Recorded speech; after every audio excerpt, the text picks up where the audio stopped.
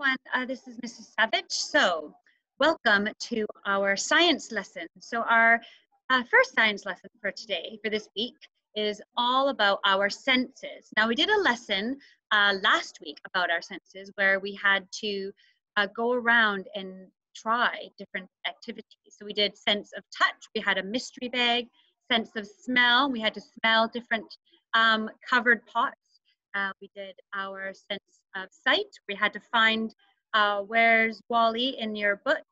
And then we did our sense of taste with tasting different flavors of crisps.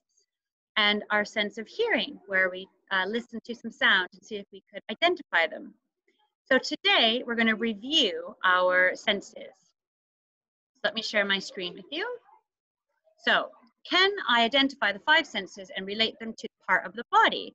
So last week we did our 5 senses. So can you remember? We did sense of sight, hearing, taste, smell, and touch. Now, what are the different parts of the body we use for all of our senses? Do you remember me telling you about this song, head, shoulders, knees, and toes? So we do eyes, see with our eyes, hear with our ears, smell with our nose, taste with our mouth, and touch with our skin.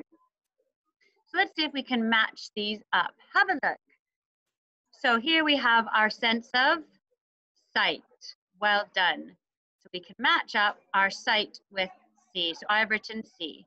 What about here we have, well done, taste with our mouth. Hear with our ears, right.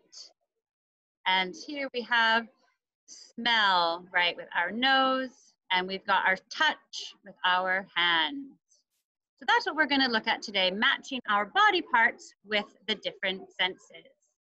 So here's a game that you can play at home if you'd want. You can Google abcya.com games 5 senses. You can play a game if you'd like to do that. So your activity is get a paper and a pencil, and I want you to write down the different senses and the different body parts.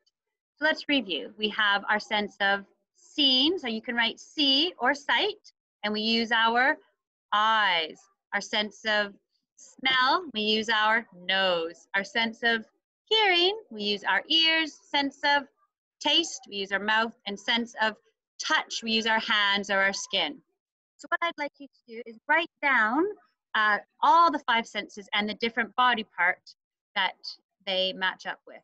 When you've done that, you can go on to the last part of this video and I will show you the answers. So either pause the video now and fill it out, and I'm going to go through the answers. So here we have, we see with our eyes, we taste.